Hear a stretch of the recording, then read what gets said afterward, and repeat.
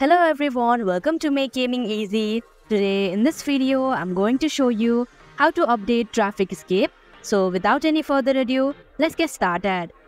First of all, open Play Store application. Now in the search bar, type in Traffic Escape. Click on the app. Now if this app requires an update, then instead of play button, an update button will be visible. So you'll have to tap on that update button and this app will be updated automatically. So that is how you can update Traffic Escape application. Thank you for watching Make Gaming Easy. I hope this video was helpful to you.